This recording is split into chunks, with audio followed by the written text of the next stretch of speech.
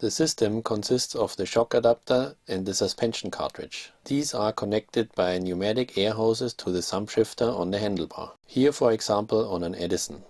Thumb shifter, fork cartridge, shock adapter, which is screwed onto the shock piston. On the frame top tube you will find an instruction manual for setup, and on the down tube recommended air pressures for the fork and the rear shock. These parts are identical on all Bionicon bikes, no matter whether downhill or cross country. The adjustment of the geometry is also similar on all Bionicon bikes. While riding, just press the thumb shifter and lean forward. The air moves from the fork cartridge to the shock adapter. The fork travel is reduced and the saddle is lifted up, which enables you to tackle steepest climbs. Going downhill, it's the other way around. Press the thumb shifter and lean backwards.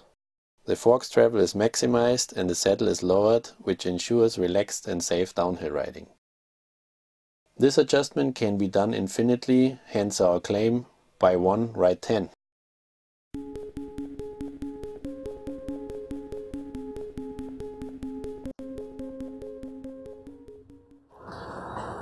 Hello everybody, my name is Andi.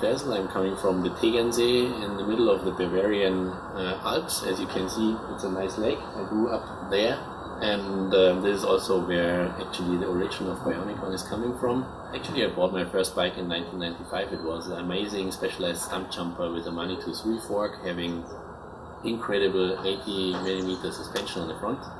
After the full suspension trend started off, I bought a full suspension bike, having already 120mm of travel, and ripping the trails with this bike was awesome. The problem was that we have quite steep climbs, and there are no cable cars or lifts where you can take up your bike, which is actually also not the main meaning of doing mountain biking, I think.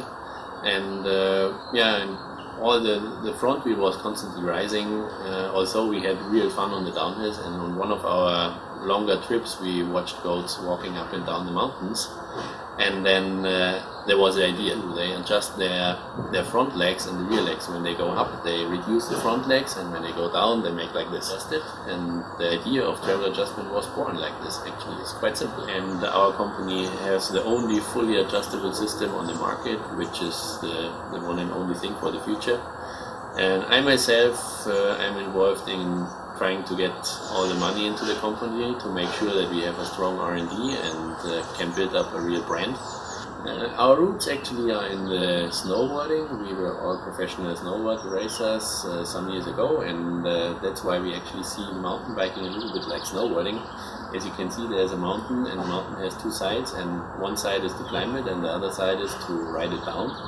And that's how we also see mountain biking in general, that there's just being out there in nature and having a good equipment, being adapted to the nature. Also, many people thought in the beginning we are probably a freeride or a downhill mountain bike company. I think it's not really this case. We are offering a wide range of bikes, from cross-country to light freeriding, I would say. All of our bikes are fully adjustable in travel, and so made are specifically for climbing. I think 6" of travel or 150mm will be a standard for a comfortable riding bike. It has nothing to do with downhilling or anything like this.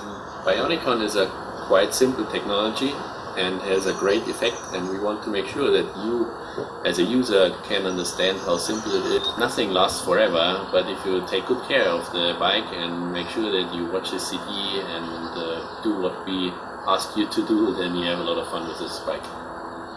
In case you might have any other questions or something like this, just give us a call or go through our website, or even come by the Tegernsee or in one of our locations around the globe and make sure that you get some of these amazing beers here and we can join.